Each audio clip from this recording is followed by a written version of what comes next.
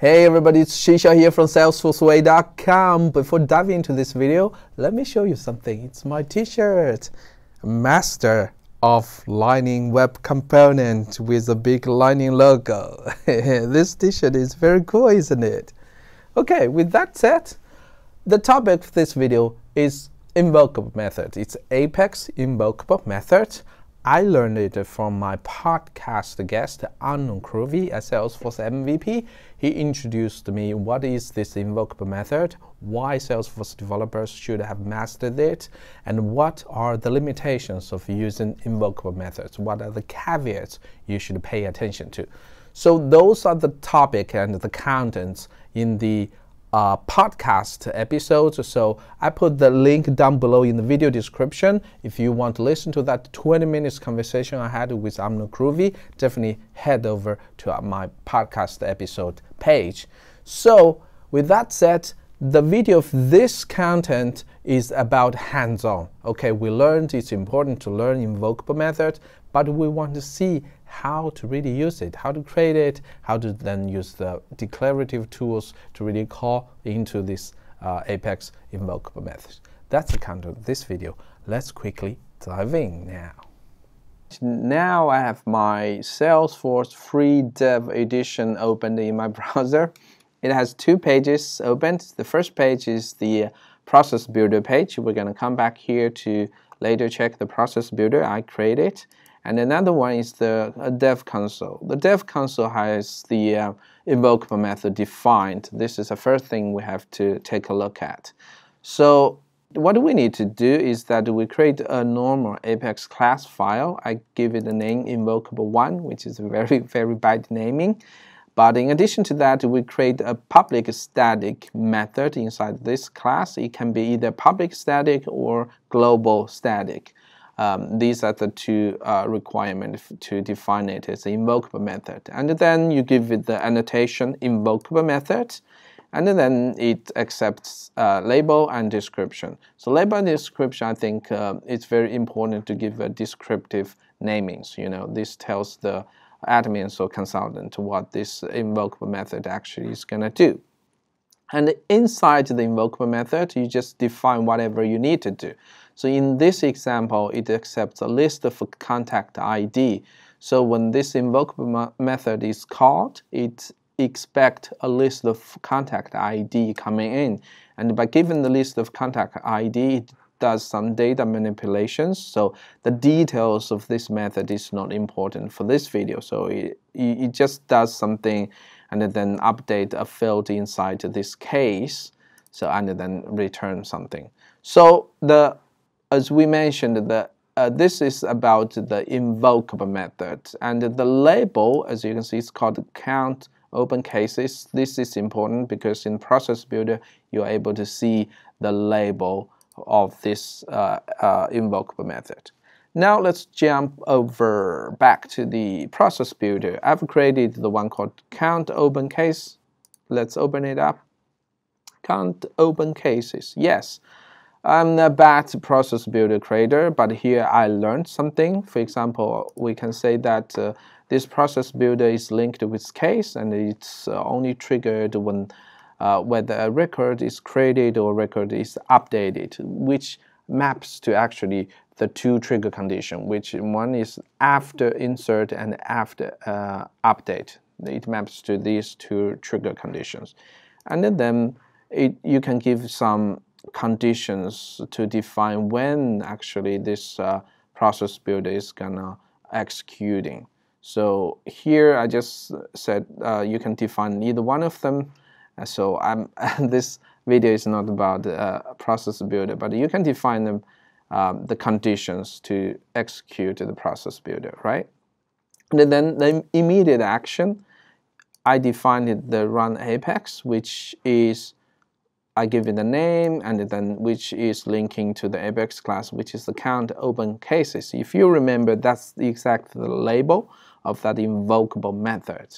And then after that, I say that okay, there's contact ID, and then the contact ID is needed for this invocable method, and the value of that actually comes from the case dot contact ID. So the case has a contact linking to it, and what is that contact ID value?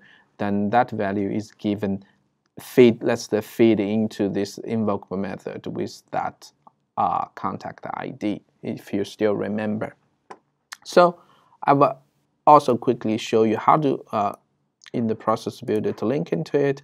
If I click the add action, I select Apex, which means it's a invocable method test, and the drop-down list will give you all the Apex class that can be used. As you can see, I can still click the count, open cases, and then just do whatever you need to do. So this is how to, in the process builder, to invoke or to link to the invocable method. As easy as this. But the power of using invocable method here is that the admin and the consultant who do not write code, they can define the execution condition for the process builder here. So for example, we link it to the case and we define the criteria to run this process builder. These things can be defined by the admins who don't write code. And then the complex logic in the process builder can be written in advance by developers. We define inside the invocable method, and by linking these two, this is kind of a separation of concerns again, that you give the task to different entities. So admin does the best of their job and the developer does the best of their job, and then they talk to each other, and then they define how, in what scenarios what kind of process builder or flow can invoke what kind of invocable methods. By doing this, one of the benefits is that the invocable method can be used in multiple scenarios in the future. So admins can define different scenarios. They can use a process builder or flow to actually to call into the invocable method already existing in the environment, which is very good. So it saves a lot of hassle that the developers need to go through the whole release process to update certain Apex code. So this is the kind of low-code scenario in Salesforce platform.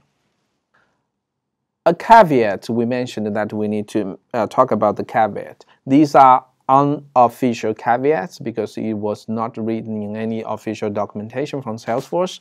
It's told by Amnon Kruvi, my podcast guest, that if you have more than 200 records in one execution and call into the invocable method, if you remember, the invocable method has a list of ID. So if the list contains more than 200 records, then it drastically slows down the performance. So this is something you need to test by yourself, and also you need to maybe tell the admin and consultant that if they do have more than 200 in one execution, then that's not an ideal scenario for this case. And also, in addition to that, is that as you can see, the process builder declarative way is that it only has the two conditions. One is when the record is created, another is when the record is added. So it's like after insert and after update. So it does not have all the 8 trigger conditions that a trigger condition has, which has like a before insert, before update, before delete, before undelete, if I remember. So there are those scenarios that the invocable method and the process builder cannot really handle. So this is all the things I want to talk about the invocable method. To definitely pay attention to these things I just mentioned, and also have a look at the official documentation about the invocable method. And then maybe in the future there are things updated, maybe it's supported better. There are more than 200 records, who knows, you need to test that. And this is the end of the video. I hope you enjoyed it. If you like it, click the like button, and don't forget to subscribe to the channel and enjoy the whole learning Salesforce journey. Bye bye.